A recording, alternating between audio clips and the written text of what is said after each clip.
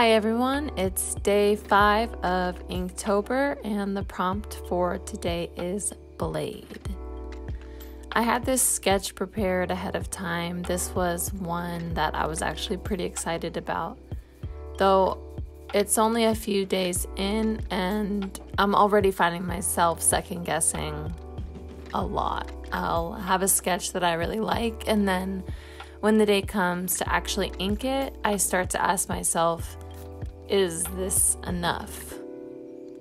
I'm sure that's kind of a universal struggle when it comes to art challenges, especially Inktober, where you're making art every day because nobody can make 31 stunning pieces of art in 31 days.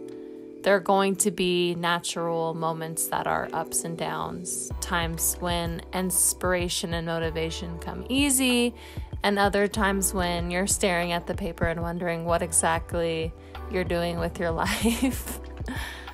I definitely have to actively remind myself that this challenge is not for other people. So those times when I'm feeling motivated and productive, I go with it, and the times when I don't feel that way, I try to remember to give myself a bit of a break while also pushing just a little bit to draw even when I don't feel like drawing. Because I really believe those are the kind of defining moments of Inktober or any art challenge. Not to say that people shouldn't take days off or take a break if they want to, because of course you should. Just that for me, it's important to try to ignore that voice in my head that says I'm not enough or people aren't going to like this.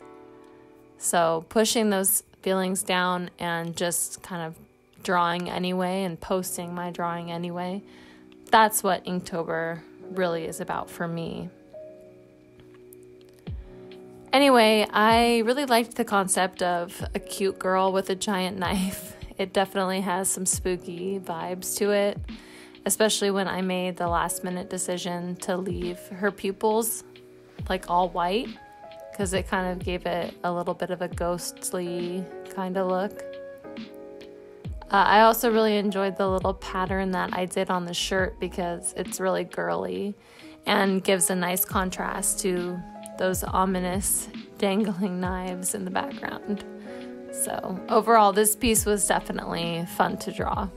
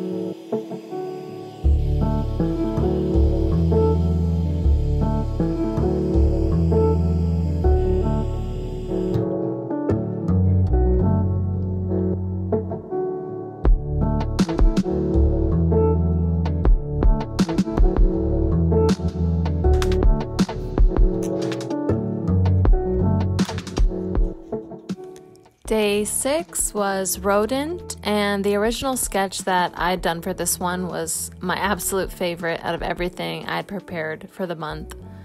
I thought the little squirrel on the shoulder was so cute, and I added like those little wood circles. I'm not really sure what they're called or even if they look like wood, but in Procreate I was really feeling this sketch. When I started going in to ink this one, I slowly started liking it less and less.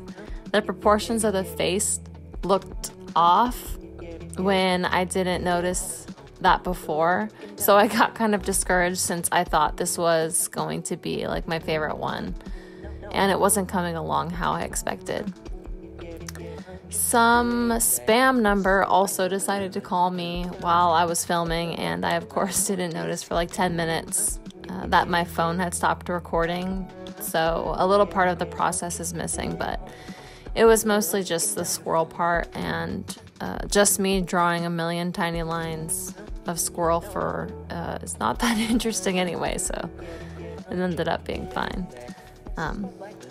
I was having the same issues as I did the day before, which I'm noticing is becoming a recurring theme this month, of liking a sketch and then suddenly starting to think it's too simple and not interesting enough, like halfway through the process, and then adding last minute little details to try to make it more interesting to look at. Like this day I did a textured background in a light ink wash at the last minute, and I think that kind of adds to that anticlimactic feeling that the final piece doesn't look like the sketch, and I thought it was so cute, and then I just end up feeling disappointed. I really need to work on using the sketching part as more of a jumping off point for a drawing and letting it kind of evolve and change in the ink stages, and not being so fixated on the original picture I had in my mind. In the end, even though it wasn't quite what I envisioned, it still turned out pretty good, and I definitely enjoyed the process.